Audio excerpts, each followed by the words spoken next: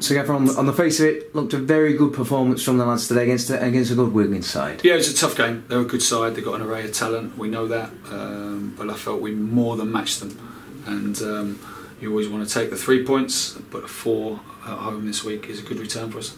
And it's great to see James Hansen back on the score sheet. It's also great to see the fact that we've got this point from coming from behind as well. Positive signs there as well. Yeah, I've been saying over the last few weeks that the mentality and the spirit in the group is growing, and I genuinely feel that.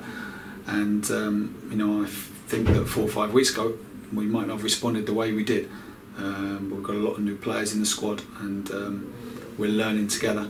And there's a stronger toughness about us as a group of people, and we showed that today.